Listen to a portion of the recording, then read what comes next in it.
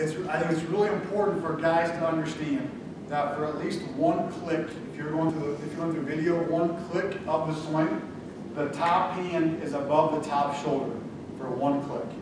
No matter if you are a low hand guy, you're Eric Davis, right? Remember Eric Davis? What an absolute monster.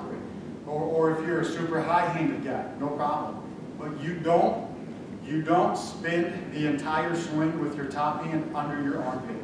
You'll get blown up. You'll get your lunch eaten at a fastball development. So we've got to be able to, no matter what we do, work my top hand above my top shoulder for one click. And it may just be, you can only see it on video, but as this turns, this has to have an attack angle that's above the strike zone, and then as it turns, it flattens its way out.